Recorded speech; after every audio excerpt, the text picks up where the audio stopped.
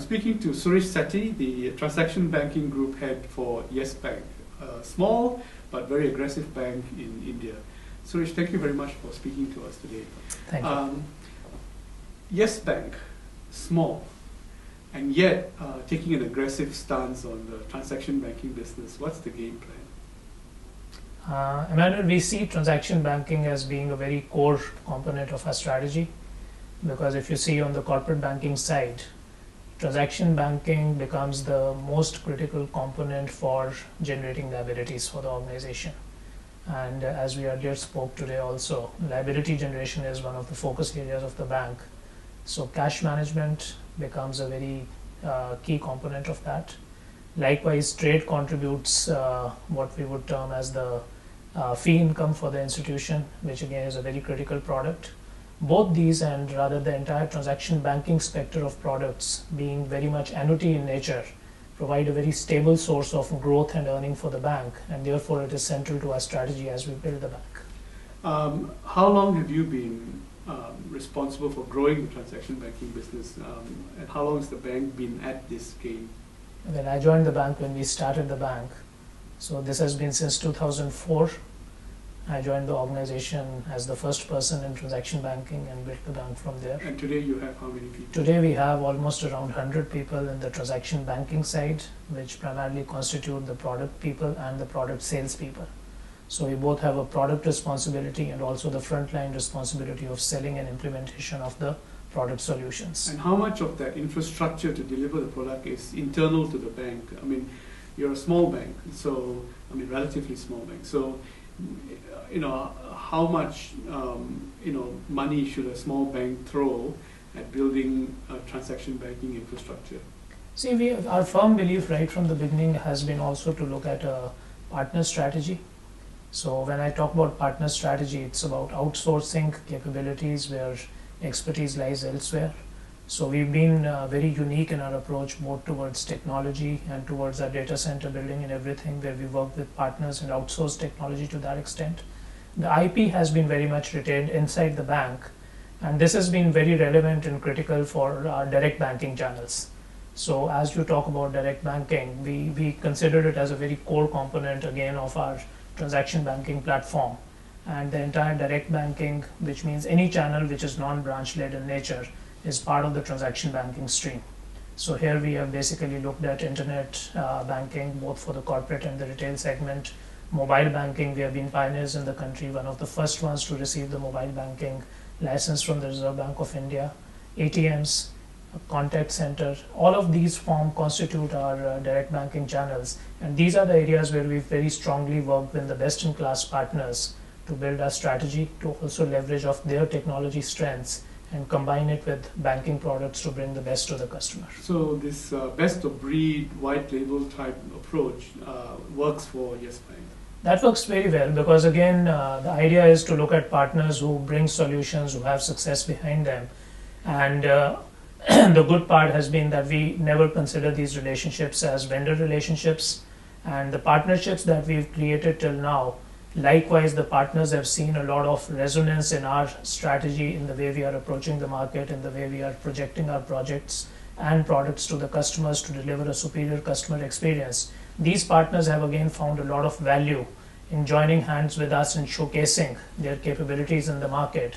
And a lot of times we have been a partner to a company which has looked at us as their India entry strategy partner. Such as? Such as Portwise, when we first started two-factor authentication way back in 2005, it was not even a mandated security protocol anywhere in India. Rather, it was just being introduced by the Hong Kong Monetary Authority, and we introduced two-factor authentication basically with regard to our internet banking channels.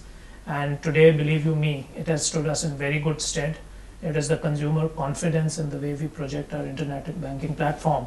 And almost 42% of my customers today engage with the bank through internet banking, which compared to an industry average of around 12% stands very good. Your customer profile, in terms of the kind of corporates that you serve, are they middle market corporates? Are they SMEs, or do you get a shooting chance at some of the big names in India? No, we work across the spectrum because it's very much in line with our, if you may, our corporate banking strategy. Today we have segmented the market into, we actually look at 12 segments, which is a lot of segmentation, but it helps us because that makes us more focused and product centric when we want to engage with those segments. So we have the top tier corporates, we look at the middle market, and we look at the SME side also. Parallelly, we have then split them into MNCs, we'll split them into local corporates, because each one will have a different need, a different requirement, because a lot of MNCs look at shared service centers, ability to engage with treasuries worldwide. Similarly, the local corporates are looking at a lot of shared services which are coming through nowadays. So you have a different flavor of product offering for each one of these. And the other side which we focused on a lot right from the beginning is knowledge banking.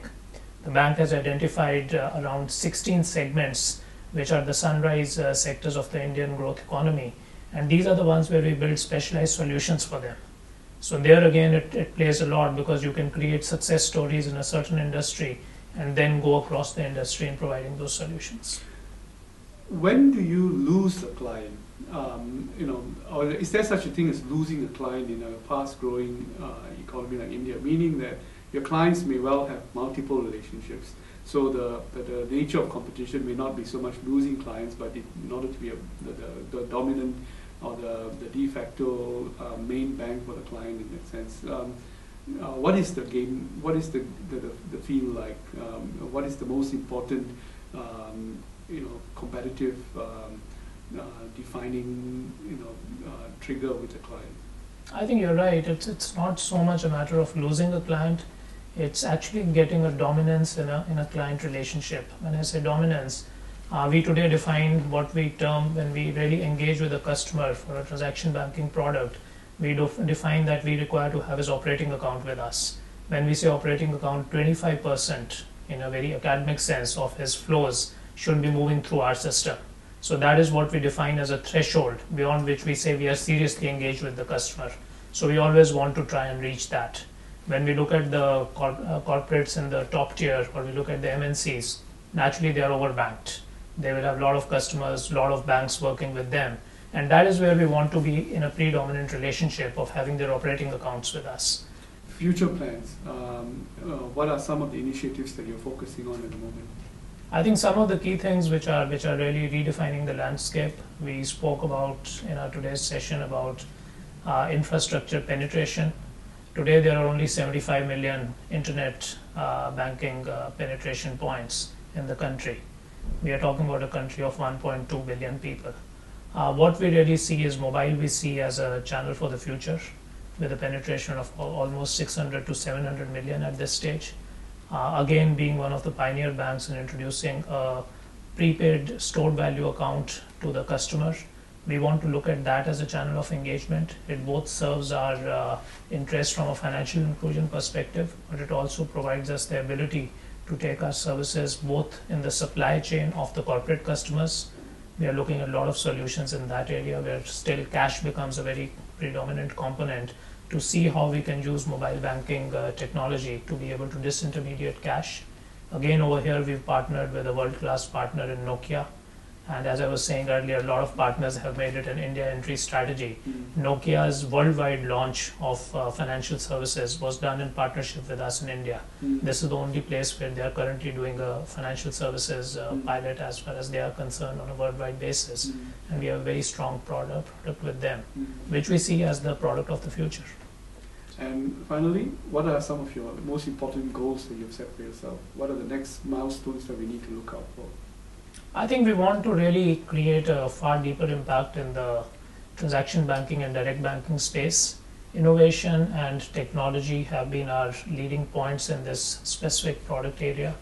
We have introduced quite a few, but I think critical for us is to keep moving ahead of the pack, because technology, as you know, becomes obsolete very quickly. So that's really where we are focusing on and will continue to focus on to give the customers a superior experience, leveraging of technology and of innovation going forward. Suresh, thank you very much for spending time with us. Thank you. Thanks a lot.